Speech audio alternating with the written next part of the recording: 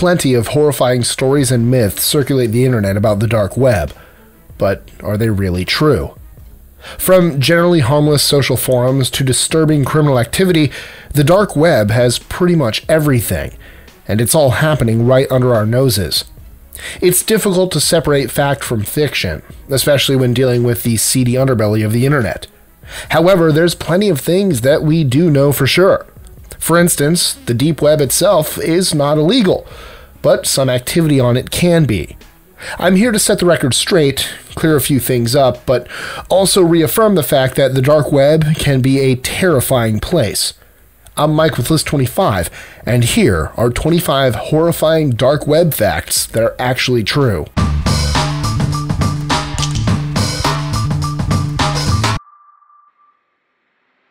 #25.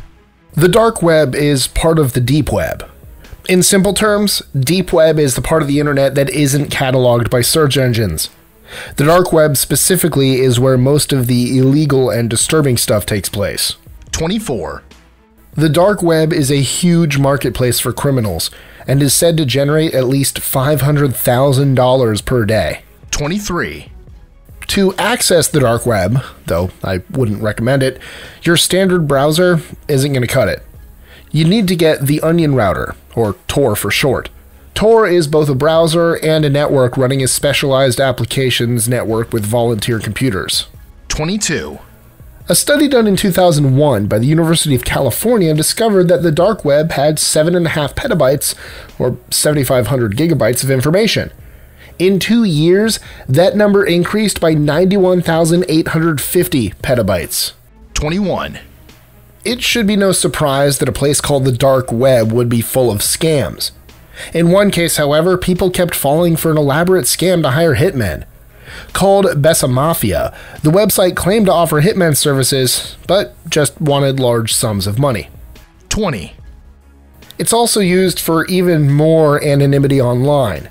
Websites on the dark web mask their IP addresses and identity to make it difficult to know who or what is behind the site. #19. While the size of the surface web is substantial, it pales in comparison to the size of the deep web and dark web. Some estimate the deep web is about 400 to 500 times larger. #18. Normal currency can't be used on the dark web. Users regularly depend on Bitcoin and other cryptocurrencies to make market transactions. These are especially popular because they're virtually untraceable. #17.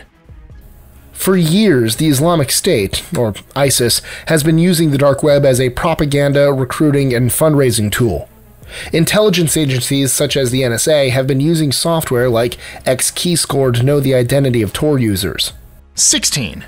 While it might have all kinds of unsavory, illegal, and downright nasty stuff, it also has a big book fan club.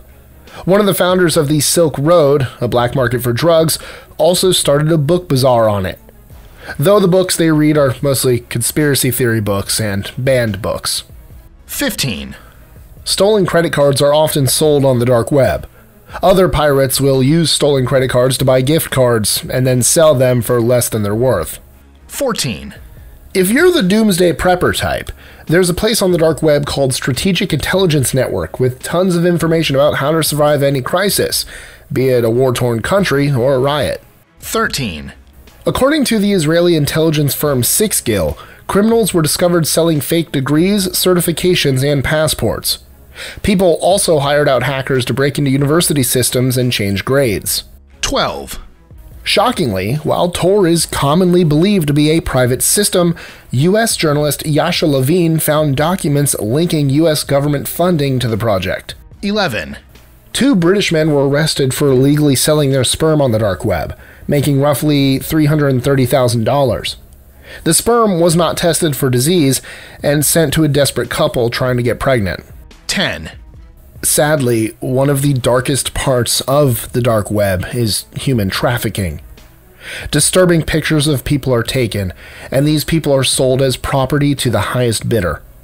Authorities note that the dark web is only a small portion of the trafficking that takes place in the world. #9. In a more bizarre twist, even child spirits are sold on the dark web. In Thailand and other Eastern countries, people believe voodoo masters can capture the spirits of babies that have been aborted or miscarried and made to do their bidding. People buying these spirits want them to do stuff for them or make their lives better. 8. On the dark web, you'll be even more susceptible to malware attacks, with plenty of links hiding secret malware that'll download your computer. All it takes is one wrong click to make it happen. 7. While not surprising, but still alarming, international arms trade has a presence on the dark web. The United States is the most common source country, with 60% of the arms originating from there. Supposedly, you can find everything from an AK-47 to a rocket launcher if you look hard enough. 6. Things get even more disturbing with the Cruel Onion Wiki. Supposedly on it are scantily clad women crushing small animals under their feet. The site has been shut down frequently, but always finds a way to reappear. 5. In recent years, the dark web has been a big seller for illegal drugs, especially among students. Even with the recent bust of Silk Road, the biggest supplier of illegal drugs, sales have been strong and growing. 4. Your identity is on sale on the dark web.